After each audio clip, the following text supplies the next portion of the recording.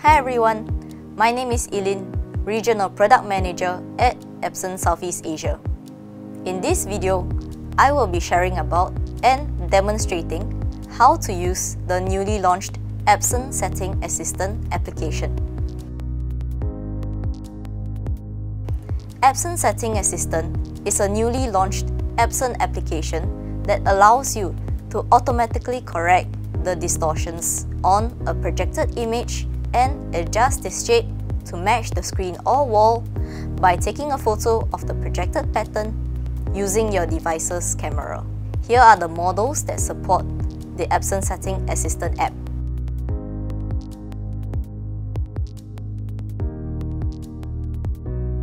You can use the Epson Setting Assistant app either when projecting onto the wall or projecting onto a screen. When projecting onto a wall, the Epson Setting Assistant app detects the unevenness or wavy edges on the projected image and corrects it.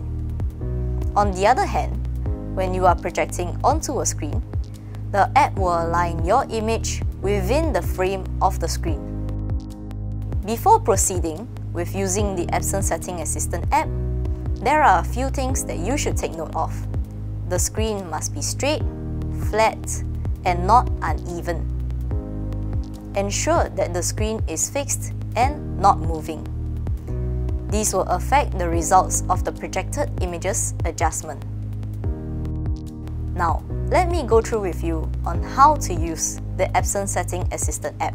I will use the Epson EB810E Extreme Short Throw Projector for this demonstration. Before we get started, download and install the Epson Setting Assistant app from the Apple App Store or Google Play Store. The app is free to download and can be used with any iOS and Android device that has a camera. Before using the app, let's first set up the Epson Setting Assistant app's QR code on the projector. First, open the projector menu. Go to Menu, Installation, then connect to Epson Setting Assistant and press Enter. Wait for the QR code to display. Once the code appears, open the Epson Setting Assistant app on your device. Press Connect using a QR code. Point your camera at the projected QR code to connect your device to the projector. Select Join on your device screen.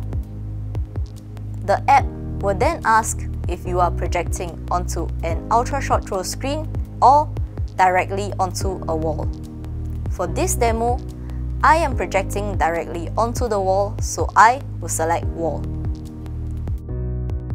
Next, you will need to check the state of the projected image.